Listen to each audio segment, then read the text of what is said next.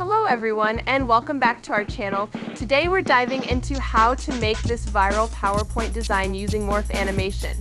Before we get started, don't forget to subscribe to our channel and hit the bell icon to keep up with such tutorials. Let's get started. First, open your PowerPoint and insert your main image. Duplicate your slides to maintain consistency. Now head to the Design tab. Choose a design that suits your presentation. Customize it to match your style. Next, navigate to the Home tab. Insert lines and customize them.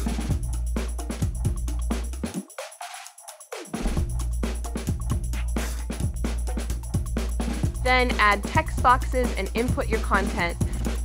Apply the same process to other sections.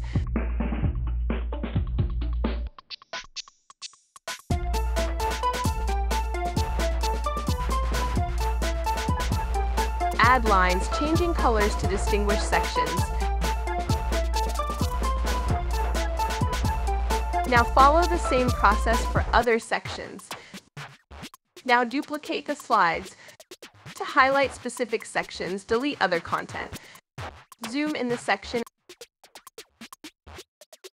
and crop images to focus.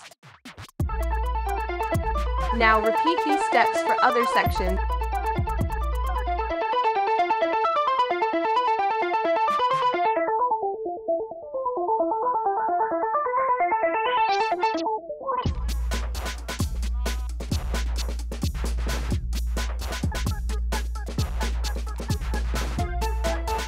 Now go to Transitions and select Morph, then apply to all and you're done.